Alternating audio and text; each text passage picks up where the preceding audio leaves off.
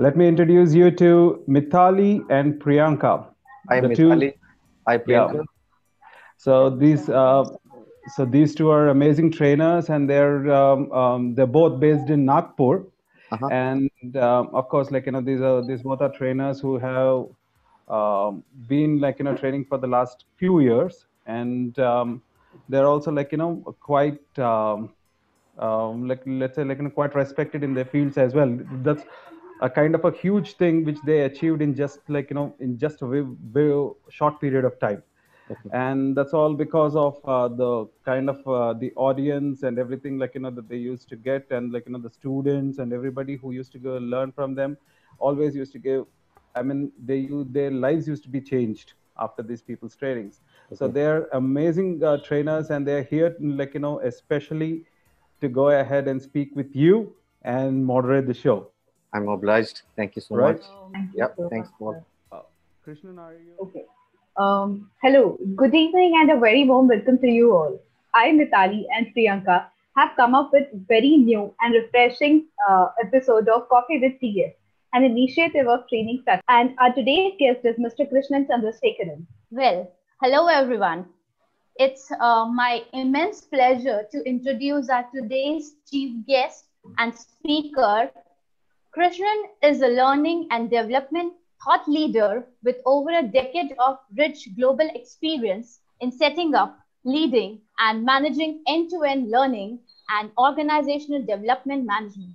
He travels across the globe to facilitate and deliver train the trainer program, leadership development program, and various other soft skill program for individual, corporates, and businesses. The trainers, coaches, and mentor he and the individual and corporate employees. He also trains small medium business owners to achieve higher performance, personal growth, and wealth. Krishnan inspires his people and makes them agent of change. Krishnan constantly strives to change the lives of people through gratitude that most people tend to forget what a little bit of caring can do to inspire people around them. Krishnan has trained, coached, mentored over 250,000 people and continues to exponentially inspire others throughout his life. So, ladies and gentlemen, please welcome Mr. Krishnan Chandrasekhar. Hello, sir. It's Yeah, really a hello. great pleasure to have you here with us. Thank you, Mithali and Priyanka. And thank you so much, Paul, and the rest of the training fraternity team for having me over. I'm highly obliged, honored, and humbled. As I have been reading through your profama, I came to know that you have trained 250,000 people. That's a huge number. Yes, it is. So, yeah. So, the first question which comes into my mind was as a trainer, what you will make us to become a successful trainer? Okay. So that's an amazing question. And for the benefit of the entire training fraternity, uh, first of all, a warm welcome to all the audience out there. And training is a very noble profession, and a leader has to be a trainer and absolutely committed in terms of sacrificing his or her time, ready to do more than anybody else, and more than anybody can actually think of. So I have about four different thought process that comes to my mind. When you ask me what are the things that an aspiring trainer would need to put together to be successful in this industry. So this is one of the most oftenly asked question by several aspiring trainers and experienced trainers as well, and not just aspiring trainers or experienced trainers, uh, but several training leaders also ask these questions. And I'm glad that I get this opportunity today to share the four key points that I always considered and believed. So I was this a person who grew up believing failure is bad. And this belief actually prevented me from effectively achieving what I really wanted to for a very long time. And success was the sweetest when I could never achieve that success. However, at one point of time in everyone's life, there comes a specific juncture or a turning point. So that is when these four key points struck my mind, and I started working towards it. So without further delay, I want to share these key points that I want you all aspiring trainers to keep in mind when you are trying to build your profession as a training professional. And it is very, very valid in specifically today's uh, situation uh, at large. So the first thing that I always recommend or suggest is self-training. And I will come and talk a little more about this point in detail as we progress. So first thing is self-training. The second thing that one needs to keep in mind is uh, giving back to your mentors, or identifying your mentors and giving it back to the mentors that you would want to be associated with in developing yourself. The third thing is your community and the niche in the market that you want to develop as a whole. And the fourth thing, go after the market. I repeat, one, invest in self-training or development. The second point is, you know, uh, finding or identifying the right mentors to help you develop yourself and learn, so people whom you can learn from. The third point is building a community and a niche for you. And the fourth point is go after the market. So when I talk about the first point, self training or self development, before you start training others, get trained yourself. I repeat, before you start training others, get trained yourself to acquire the business skills, whether it's the sales and marketing, whether it's the kind of trainer you want to become. You need to get trained. That's why I always insist on uh, building your start, or the first foundation block that you have to lay is enter into a great train the trainer program, right? So the second aspect of this is putting the sales part of you in the forefront, as you are not going to do just training, uh, even though you have the passion in you anymore, but you are going to consider it as a business. So the first point is the self-training. The second point is about identifying the right set of mentors. Now, when we talk about identifying the right set of mentors,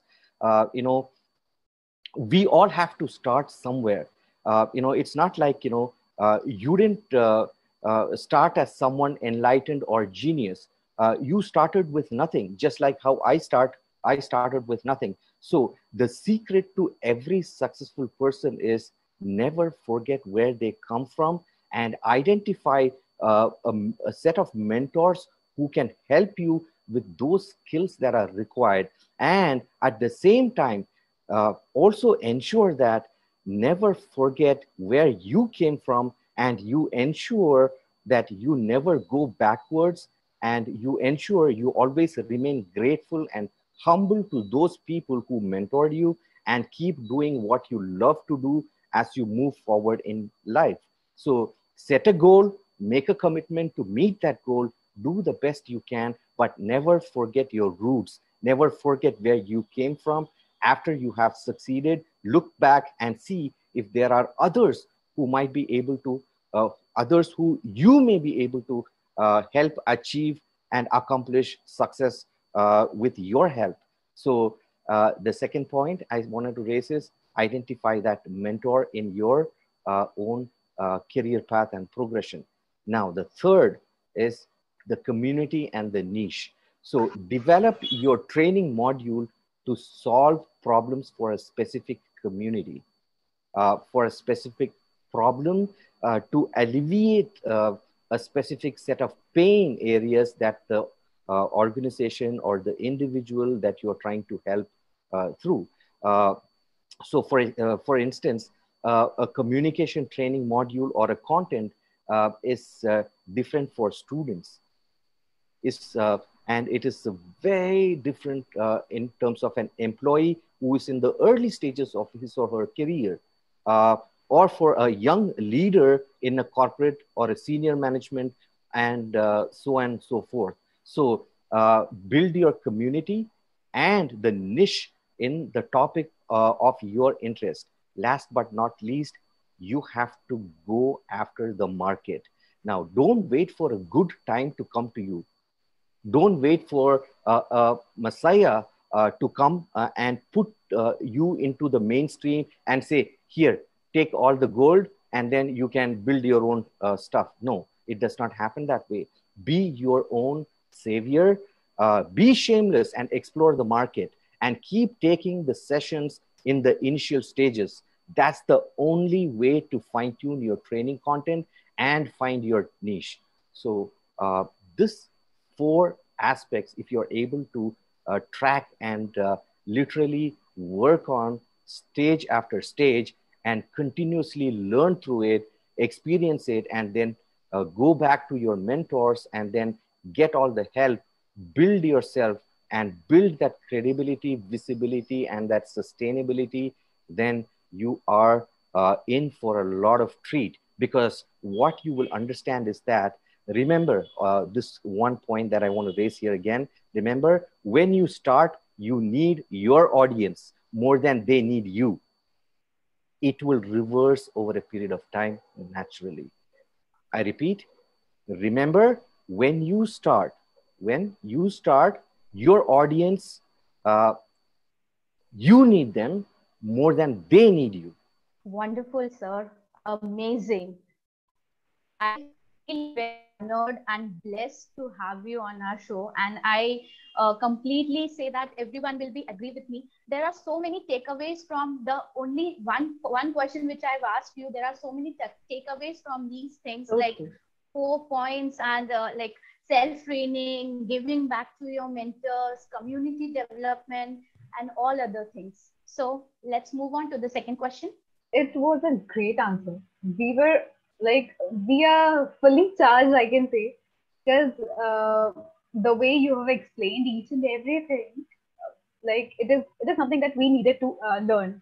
And as we are new to this training and everything, so like we are getting that motivation from you.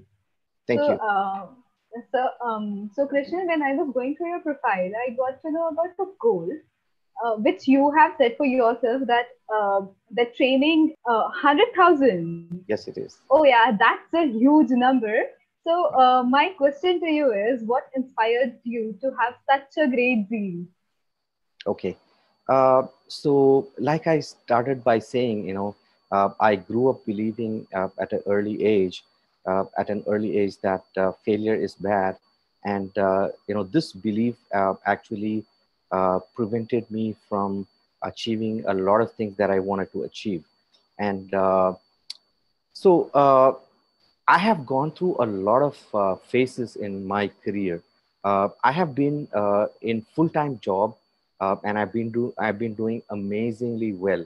And there's one point when I decided to step out of that comfort zone and then venture into the open market and set up my own and establish myself.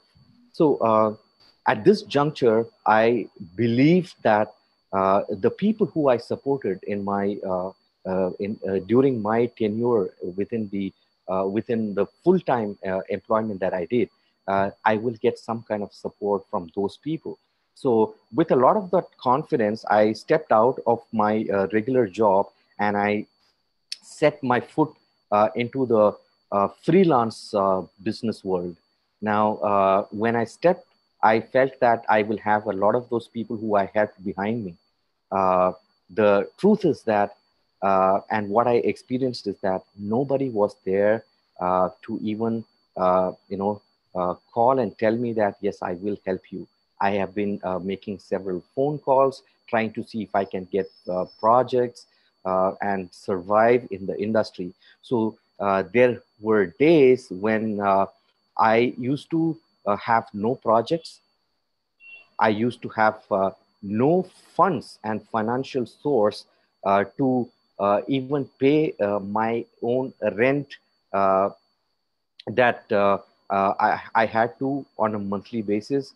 There were days when I could only afford, one-time meal, and sometimes for months together, I used to be just on drinking water. And at one point, the water itself was a challenge for me to procure because I did not have funds for that too. So I have seen the good days, the bad days, the ugly days, or what you call as the four seasons in this and then I started I identified a specific resource who helped me throughout this journey, and today I am associated with this person, and it's been like close to 9.5 years in this stint, and I'm a board member and a vice president learning and development for a company called Learning Without Walls. So this organization, and the CEO and the founder of this organization was always there as a part of my support in this 9.5 years of struggle. So if I connect the dots backwards, those days when I was struggling and I had nobody, this person was the only person. I'm not taking any names out since this is a aired show, so I'm just pausing that name there in the interest of a lot of things in mind. But then I'm proud to say that she is the CEO and founder of this organization called Learning Without Walls. And uh, this support that I received, it was from an emotional standpoint of view, or from a little bit of financial standpoint of view at that point of time, helped me realize that there are so many trainers just like me out there in the market. One, not able to make their living, not able to do a lot and give back to the community, not able to afford because of XYZ reasons, and whether it's family, social, economical, whatever, peer pressures, they are still unsung heroes out there who really need this kind of help. So this it took me 6 years to put together a lot of the training content plans in place, and finally when everything fell in place, uh, I said, yes, this project of helping 100,000 trainers can now start. And then I said, I'm going to take that plunge, and I dived deep into it. Today, we have covered, in the last 3 months, we have covered close to 3,183 trainers, and we are imparting free train the trainer programs, and it is virtually enabled instructor-led programs, and it includes the latest technology. It includes high-level training content that cannot be easily sourced or even looked at from a Google search point of view. So I have put together this entire plan, and then we launched it, and then successfully rolled it out today to 3,123-24 people, and it's counting on and on, because everyone who's getting trained voluntarily are also being a part of this vision and mission, and supporting this great cause. So it is now just not my vision and mission, it is for the larger trainers who have undergone these trainings, and I have an amazing team of those trainers out there. As we speak, there are batches that are currently running, and we have been able to successfully complete about uh, you know 9 different batches, and still carrying on with several other batches on through Zoom, the technology enabled platform.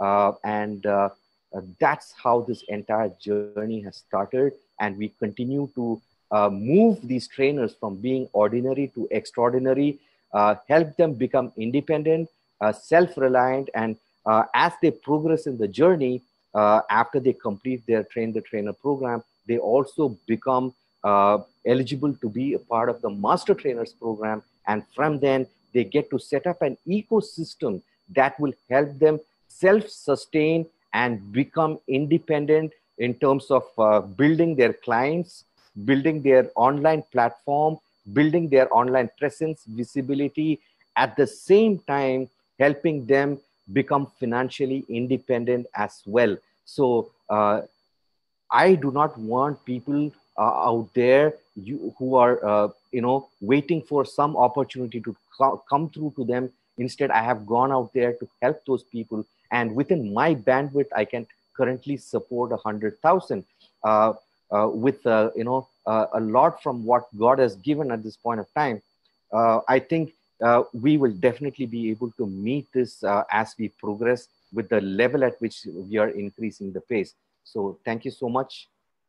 Thank you so much, Krishnan. Such an amazing answer. And as they say, before you are a leader, success is all about growing yourself. But when you become a leader, success is all about growing others. A Yes, great vision you are having of letting yourself and others grow. thank you. I must say that this will inspire a lot for there will be so many trainers out there, and there are actually so many trainers, and the initiative which you have taken has helped a lot. Thank you so much for such an amazing answer. So now it's the time for open forum for our in-house trainers so that they can ask their queries also. Yeah, hi Krishnan, good evening. I Yes. would like to ask you one question that people struggle in their life a lot wherein they get so depressed and dull that they feel that the future is dark. What is one thing that you want to tell us that for that thing you should be you should not look back and you should actually bounce back. Rutika, the only thing that I had on my mind at that point of time was never ever give up, right? Never ever give up. And I always believe that these, what this entire phase of life has taught me is that you can survive without food, you can survive, without water for certain time. You can survive without people and friendship. However, you cannot survive without your willpower. There are a lot of people who will, let me put it this way. People will hate, people will shake you, people will break you, but it's you who will make you. Let me repeat. So true. People will hate you, people will shake you, people will break you, but it's you who will make you. So you have to find a way to get your message out there, and by leveraging as much as you can. The only thing that was there at my with me was that willpower, that I have not failed. It's just that there's one more chance that I got, or a reason that I got to identify that this one doesn't work. There is something else that would work. So that's when, that the bulb glue, or I can say just like how Edison invented the light bulb, 10,000 attempts or failures, you can call it in our common terms, or unsuccessful attempts to bring that glow into that glass, right? So what we see today, and you and I, we are communicating, it's all got to do with that light bulb.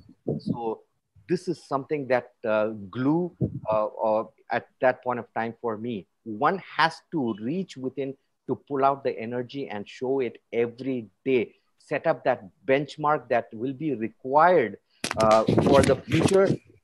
Don't follow a set of old benchmarks. This would not help you survive when you are in a crisis, even whether it is this pandemic situation that we are in, or whether the kind of stage of life that I have gone through.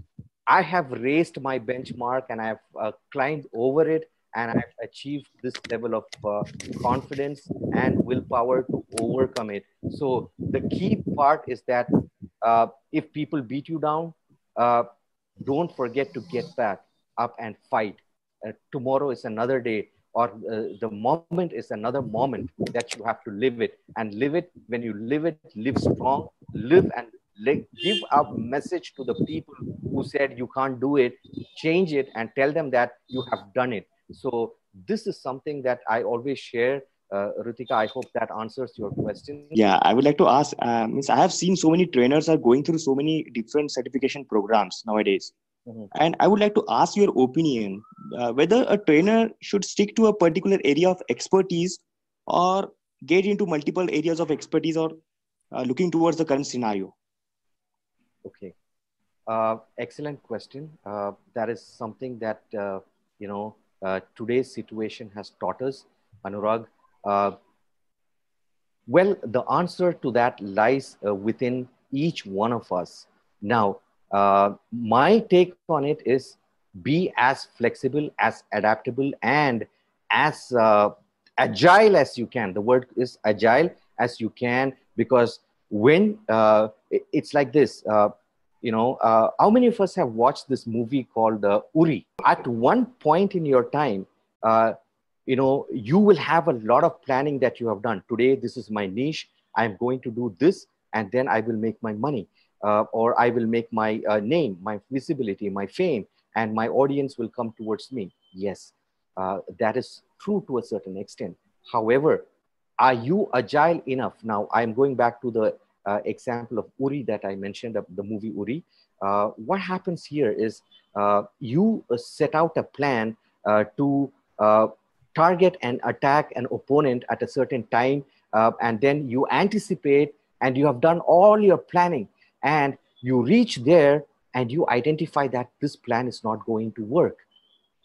Now, will you follow that same plan, or will you change your plan? The answer is, it lies in the instinct of that person. Now, do I need to survive, or do I need to choose death? Or do I need to go back home successfully, or do I need to die a rotten death in some other place? So I always will choose to be agile at this point of time, because if the market is changing, I cannot go with the same biscuit all the time. I got to reinvent my biscuit. This time I make a new cookie, and this time add some more flavor. So what I'm trying to say is, if you did what you did, you will get what you got.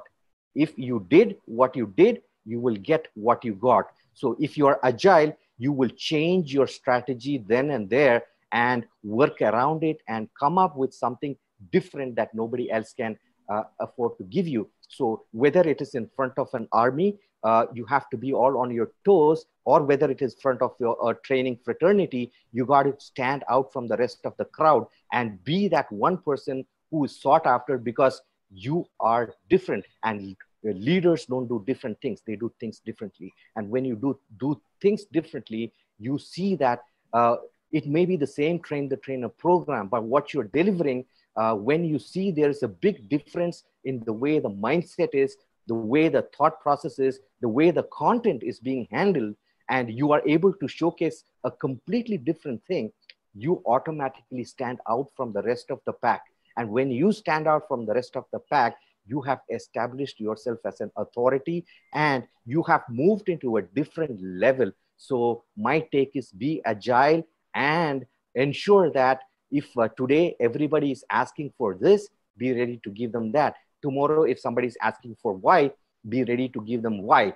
And you have to learn, unlearn, skill, upskill, reskill, upgrade, downskill, and then move on. Learn, relearn, unlearn. Learn, unlearn, relearn. This has to be a continuous learning process and a journey in our life. So I cannot go to the market with yesterday's technology if I have to survive. So if I go with a desi gun, when everybody is using automatic rifles, I don't stand a chance to win. So I got to go back there with my own set of equipments that will either be above that benchmark or at par with the benchmark, and then with some amount of strategy and game plan, I go and win that war, right? So maybe today you may have lost that, uh, you know, uh, that specific exercise. However, tomorrow is another day. Are you ready to get up and fight and then win on the next day? Right. So day after tomorrow, again, you may not win. The fourth day, you may not win. Fifth day, you may not win. But the question lies, are you ready to get up with the same enthusiasm, energy, zeal, zest in your own way and go and fight it another day? And trust me, on the sixth or the seventh day after failure, on the ninth day, you will see that automatically you are the only person standing to fight with the same energy, enthusiasm, and every ball that you hit is a six. And with the luck of time and with the luck of that effort that you have put in, you will see that every stroke that you reach out for, either it's the four or out of the boundary, and that's when the your skills meet the factor of true defining moments, and that's where you will start to see your success. Be agile. Every crisis has an opportunity. We have to be excited about what the future brings to us. Don't linger in the past. As a trainer, we face many difficult situations while the training is going on. Mhm. Any difficult situation that you faced and how did you handle that? Okay, that's a very, very awesome question. And you are taking me back to my, challenges faced by the trainers. That's something that is always there. Now, there are multiple challenges. Every day is challenging. People are different. The thought process of the trainees and participants and the learners are different. So I have faced challenges in terms of charges of being culturally different. I have faced challenges while revisiting difficult topics or concepts. I have faced challenges where participants have been in absolute silence. I have faced challenges where there were verbal attackers during my session, one of my sessions. I have faced challenges where, somebody used to dominate the entire conversation and I was not able to do those things. Then there were challenges where there was inability of me and the entire participants to reach a consensus. There were several disruptive audience. That was another challenge. There were several people who were engaging in side conversation. But then uh, that was when I was an ordinary trainer. But after what I had set out to do and reach those, vision and mission that I have for set out for 100,000 trainers, uh, I started moving from being ordinary to extraordinary. And in the process, I have, identified a way to handle different kinds of learners in whether it's a classroom, whether it's a virtual setting. I have learned to handle them using a certain strategy. And that's a way, very simple strategy. It is to identify the three different type of learners in uh, any situation, whether it's a classroom situation, whether it is a, you know, um, let's say virtual situation, whether it's a coaching situation, you will have always have three different types of learners with you. The first set of learner who will be a part of that is mediocre people. The second will be difficult people, and the third will be brilliant set of people in your sessions. So in that journey to move from ordinary to extraordinary, I have been able to categorize these people into these three buckets, and then tap, if it's a brilliant person, I used to tap into the brilliant people's belief that efficiency versus effectiveness is as good as results. So tapping into those brilliant people's energy, enthusiasm, initiatives, drives, inspiration, and then I finally try to influence them through this way. So engaging with difficult people in conversation can be challenging too, like I said. So I used to celebrate the accomplishment of those short-term goals, repeat the processes until the entire long-term goals have been achieved. I used to use constructive what we call that confrontation to ensure that I resolve or even prevent conflicts from building coalition coalitions. So I used to be diplomatic as possible. I used to remain level-headed and strong, and I used to finally bring out the best in them. So so these are some of the things. If I have to share my experience, a day will never be enough. So I'm going to pause here, keeping the interest of time as well. Thank you so much, Krishnan sir. You are motivating us and in a great way, actually. Thank you. And for all of us, it is very new to learn because see, there are so many people out there who are new to this training background. But this interview is going to be available on our Training Frat YouTube channel. So I would like to request you all to put your queries in the comment section of the YouTube channel, and we assure you that we will answer your queries.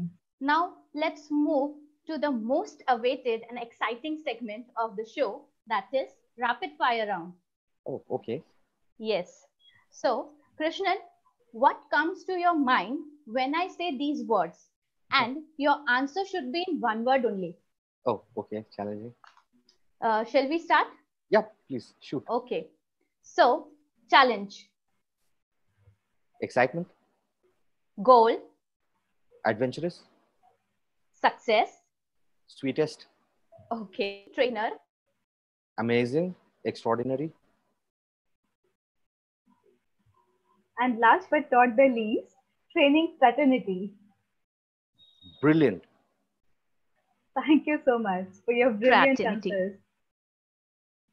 Thank you so much. And before I let go, I have just one thing that I want to share with the entire team. Uh, Please keep this in mind all the time. If you don't inconvenience yourself, I repeat, if you don't inconvenience yourself, if you are sleepless as to how you want to become better, uh, then you are not challenging yourself. I repeat, if you don't inconvenience yourself, uh, if you are not sleepless, and if you are not sleepless, and if you are still trying to think that you are already better, then you are not challenging yourself. So the only thing that I want to share with all of us here is that all change happens with a choice. I want you to rise up and make that choice today, because it is in your moments of making that decision, your destiny will actually be shaped. Like I said, 100,000 trainers is what the mission is. So I would request the entire training fraternity to please join hands with our entire set of teams and be a part of this amazing, successful journey. Reach out to those 100,000 people, and then let us engage, excel, evolve in becoming, making them extraordinary at whatever they do at the same time. So I want to take this big moment to thank Training Fraternity, Mithali, Priyanka, Paul, and the entire team, Anurag too, behind this scene, for giving me this amazing opportunity to share and my views, my thoughts a little bit to the rest of the folks out there who will listen, watch, and understand it. Sir, it's been great having you on the show. And well, the time has come to an end.